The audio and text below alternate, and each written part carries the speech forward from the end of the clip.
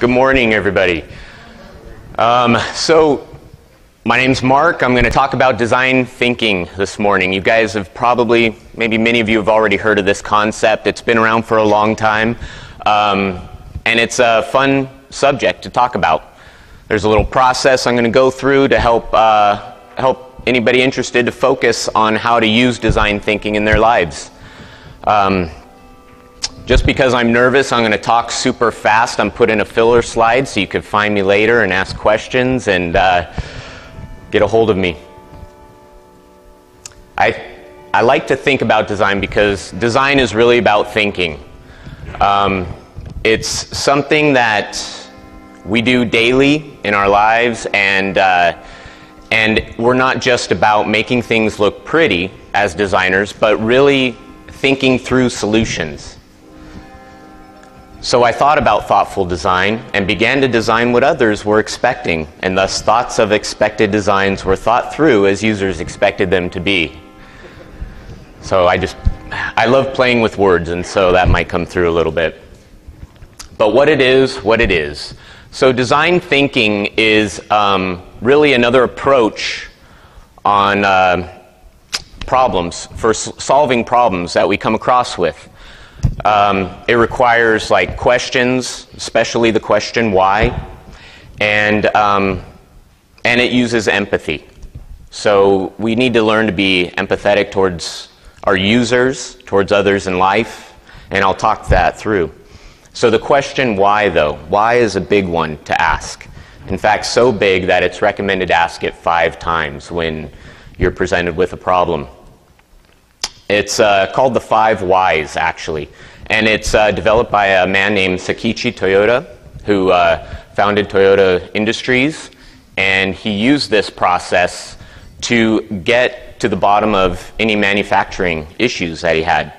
And so he would use this process of 5 whys, and he implemented it a while back ago, and it became a huge quality control process for Toyota. And that's one of the reasons Toyota at the time became a very good vehicle, because they really practiced this concept.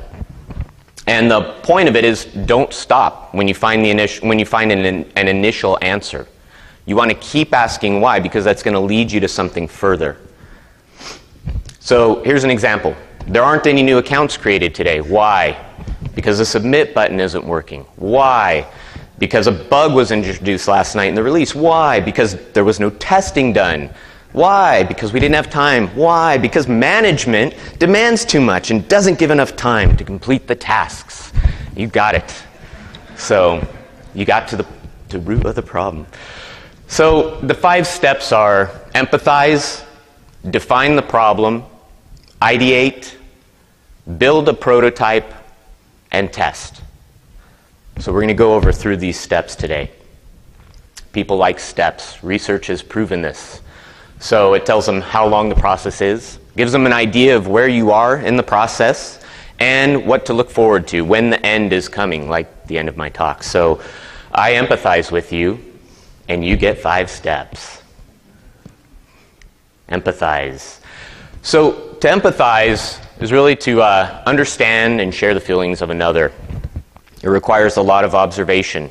You have to know the people you're working with, your users, and there's a method called ethnography, and this is taking people and sending them out into the field to really sit down with your users, people using your products, and see what they're doing in their own environment. It's an essential key point to this. You could create personas, become a user of your own stuff.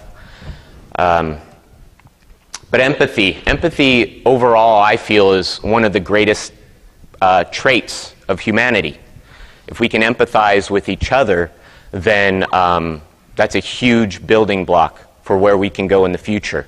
I have 3 little kids, and so I like to read books to them at night before they go to sleep, and I find myself tearing up at like little cartoon books that I just get.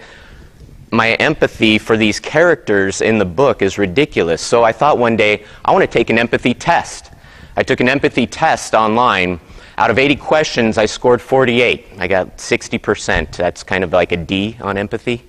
So, surprisingly enough, and there was a little note there that said, if you scored above 30, then you're not likely to be autistic. So luckily, I'm not autistic, but empathy. So this man, Justin Keller, he posted something on his blog on an open letter to the mayor and chief of police in San Francisco.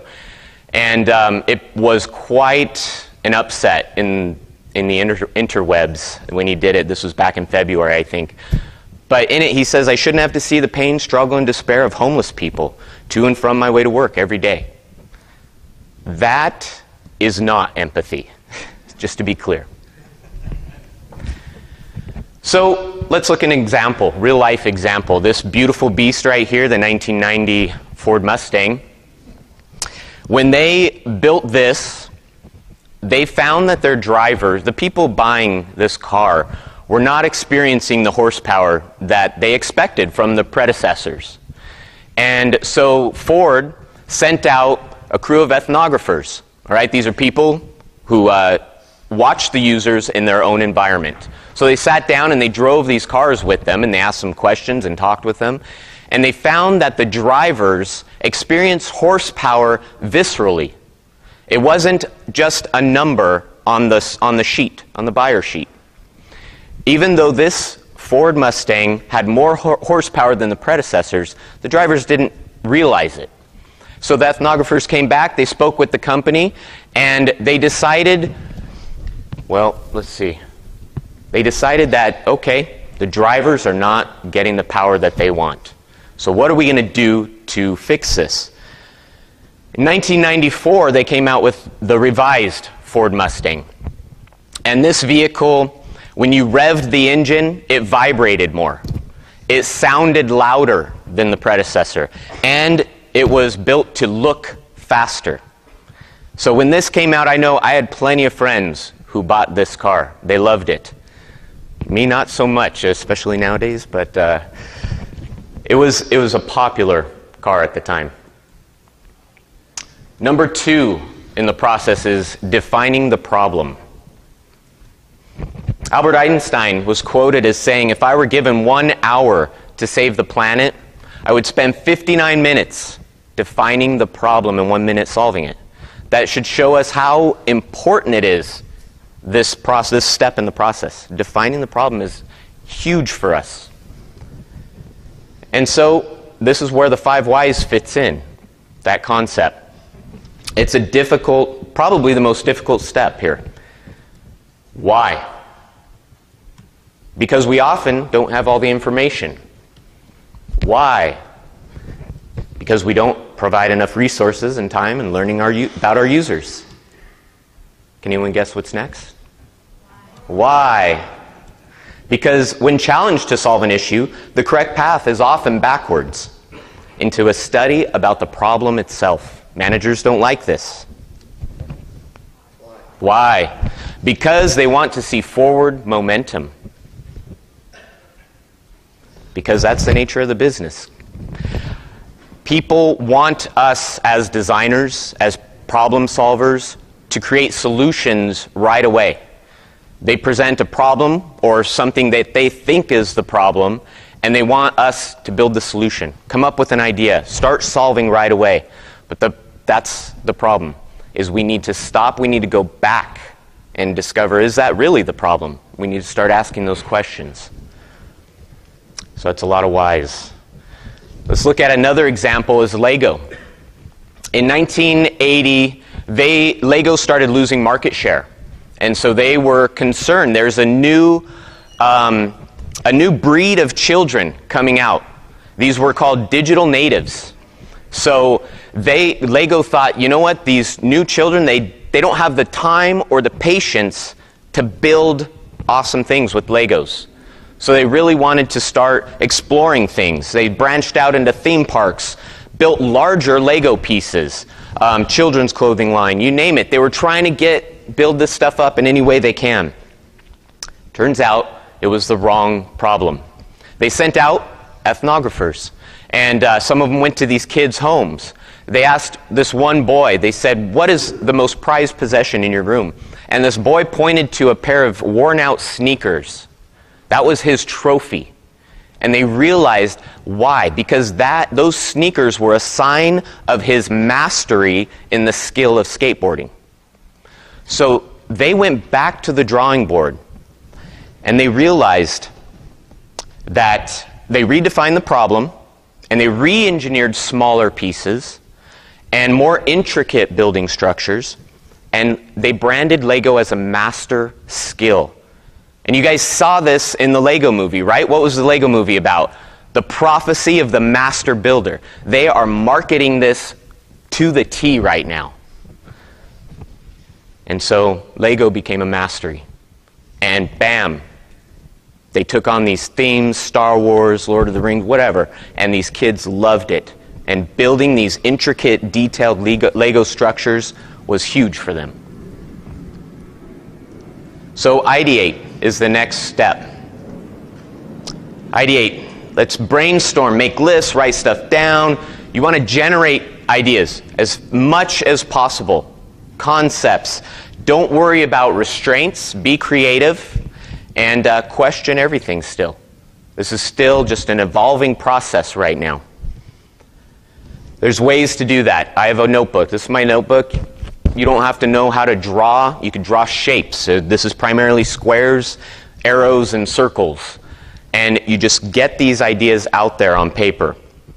I was at a meetup with my team a while back, and we used Post-its, and we stuck them all over the windows and dry erase markers. But use these tools to get your ideas onto paper, onto something, so that others can see it, and you could talk about it. Building a prototype is the fourth step. You want to build something. Draw stuff, Post-its, rapid prototype. The whole point of this is providing scenarios through which users can interact. You want people to start messing around with your ideas because they're going to tell you what's working, what's not working. They're going to give you feedback, however it may be, whether it's through facial expressions or just looks of confusion. On the left side there, the vertical arrow is the visual fidelity against the functional fidelity at the bottom. Of course, sketches are in the bottom right, or bottom left there. But the idea is to kind of improve upon these things, build out wireframes, go further and build out interactive wireframes, prototypes. Work your way up to a production-ready prototype until you're ready to go live. This is an example of paper prototypes right here.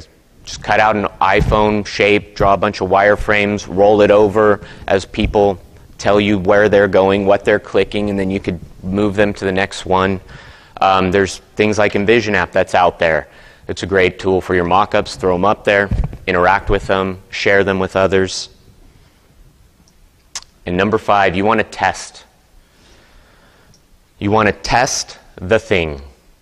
You want to get it into users' hands, watch them use it. Watching them use it will tell you what they do. And talking to them will tell you why they did it.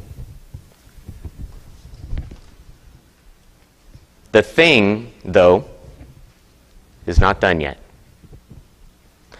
Number 6. I said 5 signs. This is number 6. Remember, my empathy level is pretty low, so you guys get 6. Reiterate, though. You want to cycle through all these steps. Reiterating is revising upon what you have until you nail down what you need. So when you go through empathy, defining the problem, ideate, building a prototype, testing, your reiteration cycle is going to be big at first. You might go all the way back up to the empathize phase, and then you might work through it again. And then next time around, you might reiterate and hit the define the problem phase because maybe you got the problem wrong.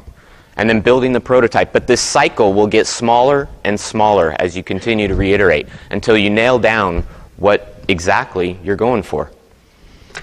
This process is also called the double diamond model. You guys have probably seen this before. It's pretty popular. The point about this is on the left, start on the left-hand side And you want to find the problem, the right problem. And on the right side, you want to find the right solution. So you start out with empathy and then defining the problem. You start exploring everything, right? Or am I going this way? And then you narrow that down until you define the problem. And then from there, you branch out again. You start exploring ideas and solutions until you come back together with a solution that you can test or get out there. The 5 steps are empathize, define the problem, ideate, build a prototype, test, and because my empathy is low, reiterate. So this is design thinking. Design thinking equals a thoughtful designer. And that's what we're trying to be. Now there's many ways that design thinking can be packaged and shared. I chose the number 2 way to kind of explain it to everybody. I thought it worked for me, my understanding best. But these are other phrases that people use when explaining design thinking. Eric Erickson, he's a product designer at Facebook. He says, if you look at your product designer as someone that makes your solution look presentable, look again. Product designer helps you identify, investigate, and validate the problem, and ultimately craft, design, test, and ship the solution. That's design thinking.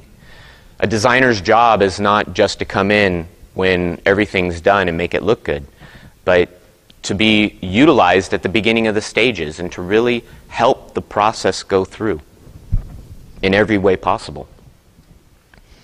So it's not only about design as well. It can be applied to your life. Let's look at relationships, right? We need to empathize by putting ourselves in the other's shoes. We define any problems that might exist in our relationships by being aware, mindful, honest. We ideate and we examine ourselves. We explore ways in which we can improve things ourselves. Building a prototype is by implementing ways in which solutions can be achieved. And then test in real life. Be the change you want to see. We've heard that quote many times.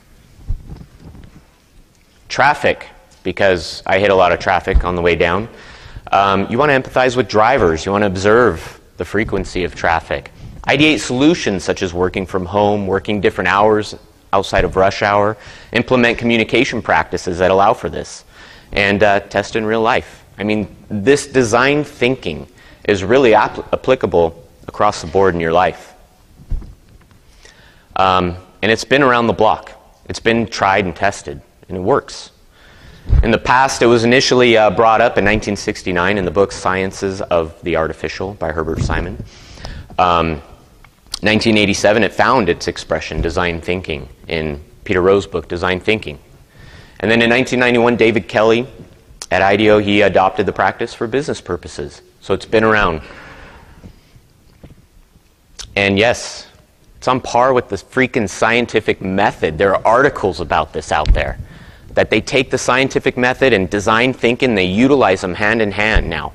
And it's helping to broaden solutions, come up with other ideas. The future. In theory, there is no difference between theory and practice. In practice, there is. So that means break the rules. I gave you 5 steps, but they don't have to be those 5 steps. Break the rules, okay? Be creative. Don't get trapped in with something, especially with what I gave you. But explore these ideas. Find out what works for you. What is the proper solution to implement with your clients, with your users? And bonus, I'll be putting up these slides and probably tweet about it on my Twitter account. But I have some links and everything to some of the research that I did. And you can read the articles yourself and discover all the ideas out there and the ways in which design thinking is used. But that's it. Thank you very much.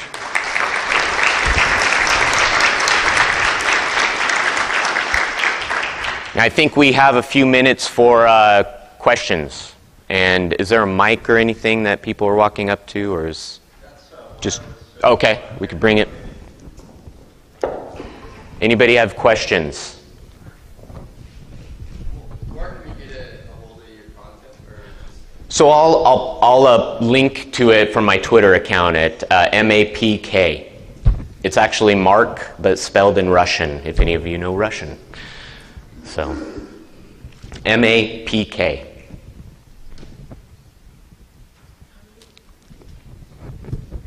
On Twitter, yes. I am Russian, yes. Oh. Starova. Yeah, true. No, I'm here. I'm born here in America, though. So, yeah. Any other questions? Anybody? Why did the class have to be so short? Because I'm way too nervous. It was wonderful. Thank you. Thank you. Thank you very much. Yes. Mike? Or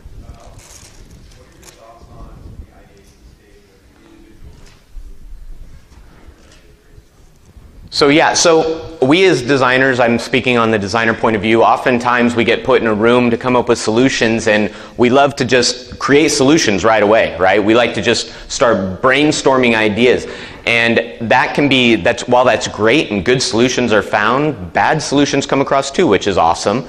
But oftentimes when we get to that phase, we're already defined, we feel the problem's already been defined, so we're just going forward. I think in group settings, we need to sit back and explore if that's the right problem.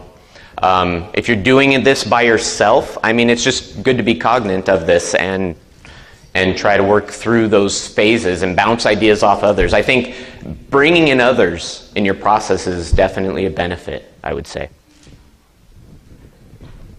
Yes? Can you give an example in your real life how you use this process and how that worked for you? For sure. So, okay, yes, I'll repeat the question. The question was an example in my life where I've used this process. Right now, I'm on the Apollo team at Automatic. We're looking at the plugin directory, revising the plugin directory on .org. And in that, I had a great opportunity to sit down with some other designers, and we went through to really figure out what the problems are on the current plugin directory. We started exploring ideas, and we're still in this process right now. So we're still kind of working through building prototypes now and coming up with this and getting feedback from users. We like to post a lot on .org and get everybody's comments on where we are in the process, what we're doing. I think I have some wireframes up there right now. But that would be like the most recent example. Yes, sir. Seems to me the biggest hurdle is trying to figure out how to find the right problem. And I think if you have a team of analysts, experts, and everything, yeah, you can go out and do all these surveys like Lego did. But as an individual in trying to reach a specific audience, trying to figure out what the real problem is in your field of endeavor, how do you do that? So the question is, it's great if you have the resources to send out ethnographers into the field that can do all this research, but when you're on your own, how do you do it? Is a basic question, right? So you become the ethnographer. You become the person that does the research, in a sense. So you find out who your users are, who your clients are. When I was working for a startup at one time, I spent many hours at Starbucks buying people coffee and asking them to sit down and sign up and create an account on our website. You just do those things. You get out there and meet people. Buying coffee works great. People love it. Any other questions? Yes, sir. Speaking of plugin directory, I find that there, pretty much with every plugin, usability, consistency is just not there. And all you really have in the plugin directory is a support form, but not any feedback loop in terms of, I couldn't find where it was on the left side menu in WordPress, or I didn't know I installed it, and then it didn't take me to a get started screen to put my API details and things like that. I think that's what we're customers. For sure. The statement there was a lot of the plugins, speaking of the plugin directory, don't really give you the detailed information you need to kind of have it set up once you install it and activate it. Am I right? On that, the plugin directory where it says has details and then it has installation of the next one, they all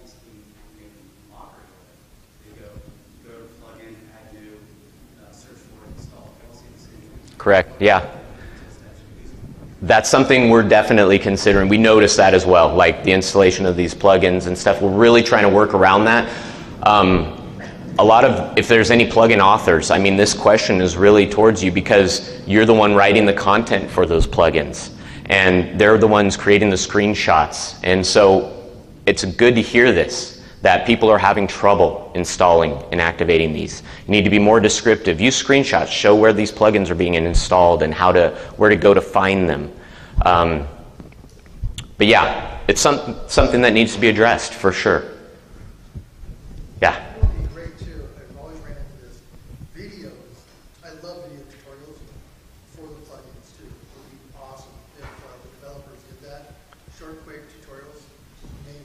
Yeah, videos to display how to install and activate the plugin would be very helpful. I agree. How to use it. There you go.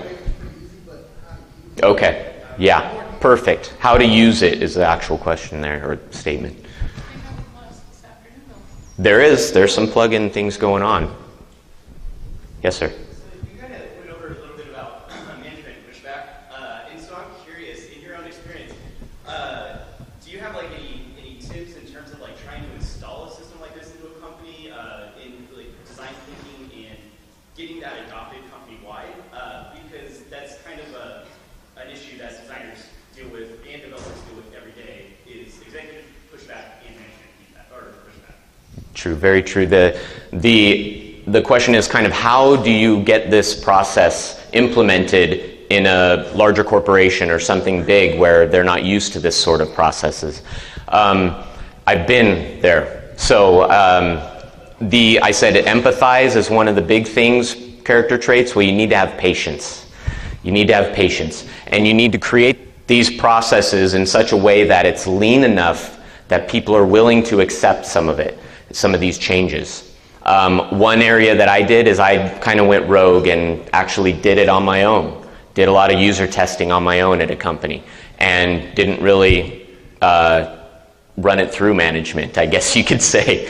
But talk to the managers. I mean, we got to have that communication. Yes, sir. Recommendations for prototyping tools. I do in the resources area. I know I've flipped through those slides really quickly, but yes. Yes, sir. In relation to style guides, experience lately with the style guides and the design process?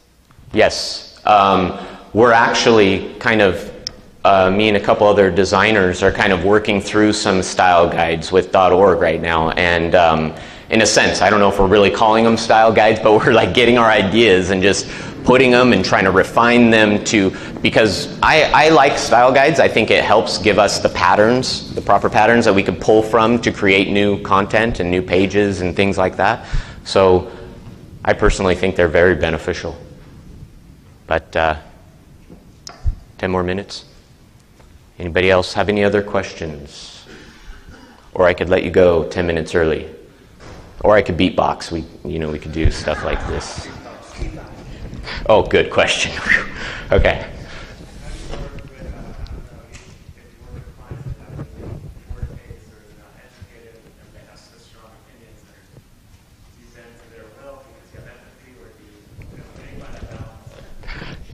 Yeah, so the question is clients that really have strong opinions, but maybe not have a good sense of design.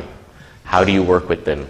So, very good question. I would say empathy is great, but you need to be educated. You need to educate as well, right? I would definitely share ideas, share research that has been proven to work. I think with business people per se, that helps. They have an idea that when you show them research that's working in a particular way, and that's kind of the direction you want to go, that's beneficial. Yes? Question, the wireframe was really interesting because I'd never actually written them out, my concepts, which I will do now. What would you say in your experience is the best way to start? After you have the wireframe, you create the background graphics first on a website, photos, design the text. What order would you do it in to design a site after you have the wireframe? What would you create first? Backgrounds, text? Yeah. So right now, what we're trying is we went through and we thought we'd use a typographic modular scale. So we went to typography. Hugo, if you guys are familiar with him there in the back, he's a huge guy with typography. He knows a lot there. And I've been working with him, and he's creating this modular scale on typography that really dictates a lot of the proportions on the website. And so that's kind of where we started there. Then we allow that to kind of form the shape of our website, basically. We start playing with things and layout designs, but then images and stuff, that I think kind of comes later. And yeah, but typography for the web is huge. So you would start off with the main structure of the site, the font typography, layout, and then photos and background graphics, vector graphics should come at the end stage. I believe so, yeah. That's probably how I would approach it, yes. Typography up front, working your way back to like photos and imagery and stuff later on. Yes, sir? Considering what you just said, a lot of the times in design work, the clients often don't really have a concept of what they want to say. So how would you approach that from, as you're considering what you just said, would you think of it as from a container perspective, how many characters might fit in those boxes? Yeah, so you look at character limits on lines, right? And what sort of fonts are you using on the website? How's that going to look? Defining those proportions between your header text and your body text, things like that, really, that you can just use mock text to get across the idea on how that all relates together. How many colors should you use on the website? Because sometimes when I'm designing, I jump all around sometimes because I'll put in a background and I go, it doesn't look good with that photo or what I'm trying to say. I usually try to stick to 3 colors on every page, but I've made things look like a circus before. Is there a thing you follow?